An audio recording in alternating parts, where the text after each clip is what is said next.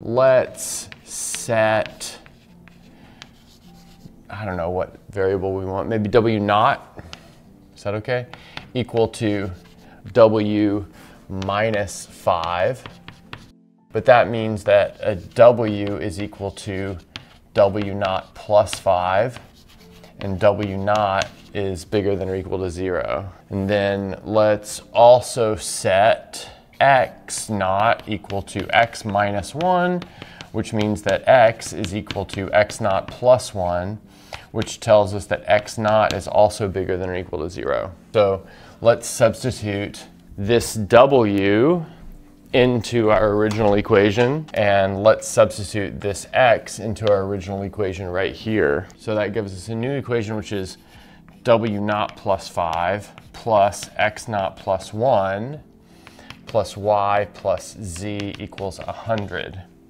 But that's the same as solving W naught plus X naught plus Y plus Z equals 94. Yeah, 94 with all variables,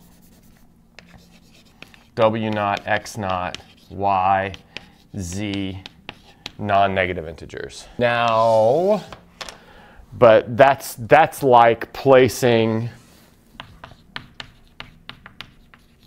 so that's equivalent to placing, let's see, 1, 2, 3, 3 bars in this 94, yeah, 94 stars, right? So that's the equivalent of the number of 94 element multisets